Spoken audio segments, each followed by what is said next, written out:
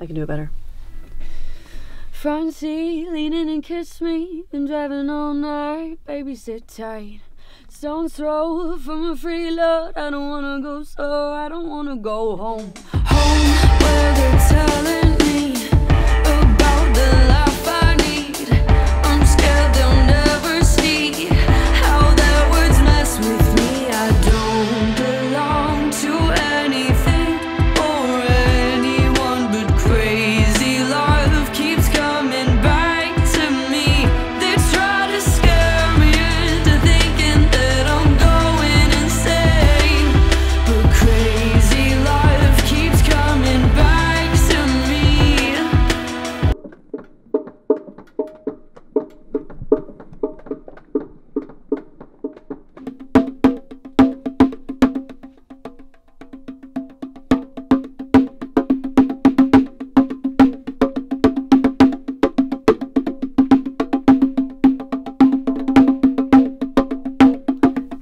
I knew my whole life that I was gonna do this for the rest of my life. Like, it wasn't even a question. Like, the second we put out shots, I was like, it's game time. Like, this is what is gonna happen, regardless if it, like, goes smoothly or not. It's gonna happen.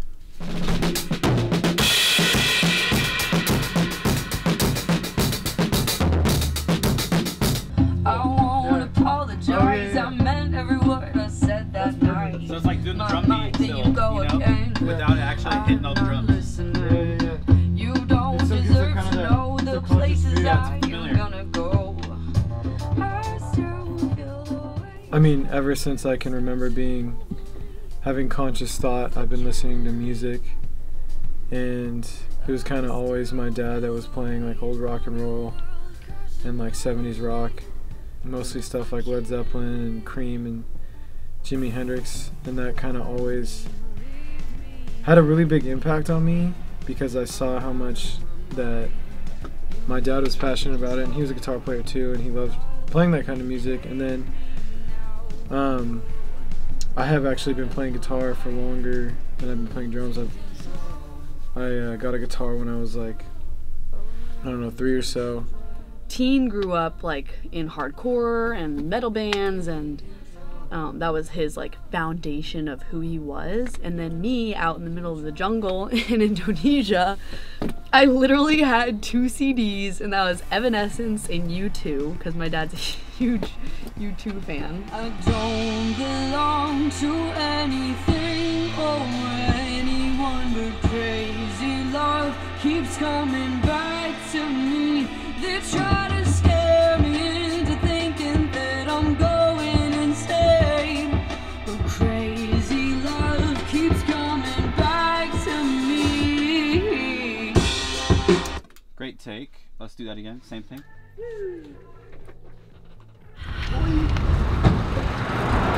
be coming around. Okay, I need to stop being on the phone. It's in my head. The song's in my head 24/7 no matter what. The whole like music process for us, or the song process, is kind of like, it starts as a seed. You know how like a seed grows into like a huge ginormous tree? I mean, ultimately, our lyrics are based off of our own real life experiences. We wanted to be very introspective and like working out stuff that we're both going through, and it was kind of like a therapeutic thing. I feel like I just got my heart broken, like blah blah blah, and I'll be like, let's write a song about this. And so we'll like give ourselves 2 hours, and we'll just like write everything. Like we'll have a guitar with us and write the guitar and the lyrics, and then he'll figure out a drum beat. And we definitely, it's a very involved process. We both are there with each other, writing everything together. Ultimately, as artists, I think Avery and I are trying to just be like good communicators, and through our lyrics try to just communicate feelings to our audience and kind of help people realize that like it's a really kind of universal thing. We aren't gonna write something just because people want to hear it. Like, we're gonna write something that means something to us, that we believe in, and that whatever's going on in our lives, like if we get dumped, if something is happening in the world that's super messed up,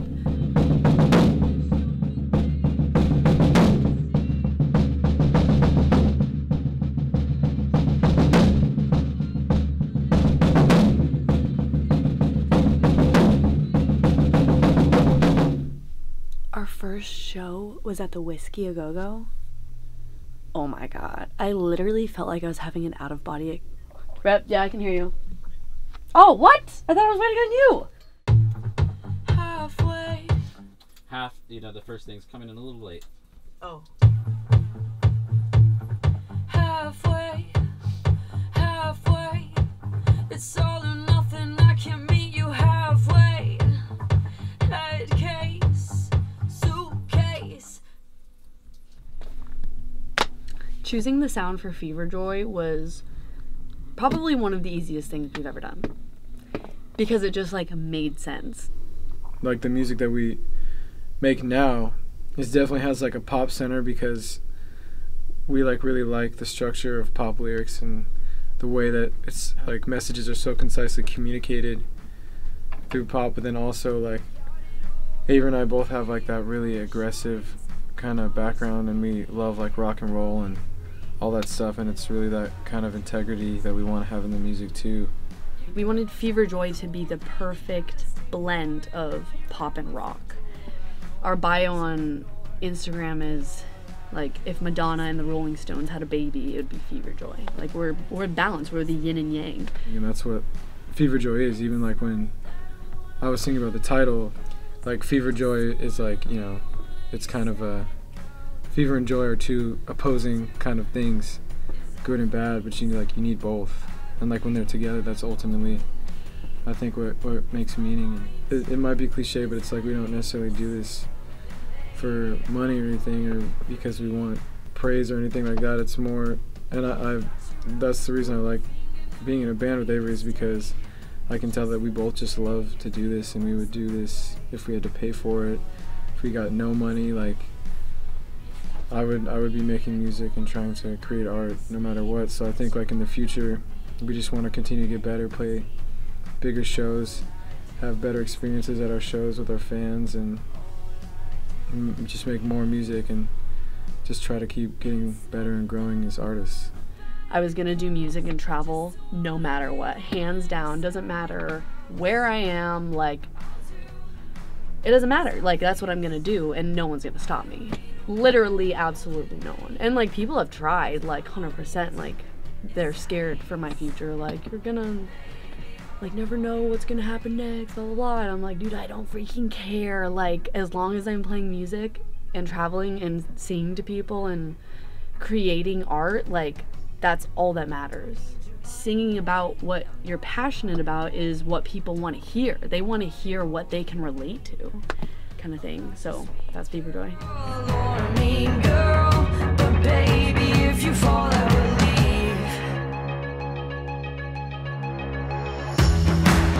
I'll do